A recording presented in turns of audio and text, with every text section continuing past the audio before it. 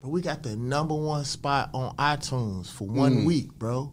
Crazy. You know what I'm saying? We sold those God boxes.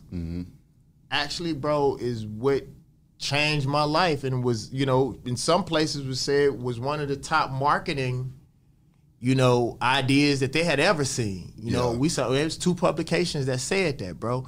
And then and one person actually said, you know, on the mixtape that I had, Sex, Drugs, and Video Games, that was actually maybe the first crowdfunding. And people will be like, bro, you're a marketing genius, but it's like, we just got to do what we can with what we have. Come on now. You know what I'm saying?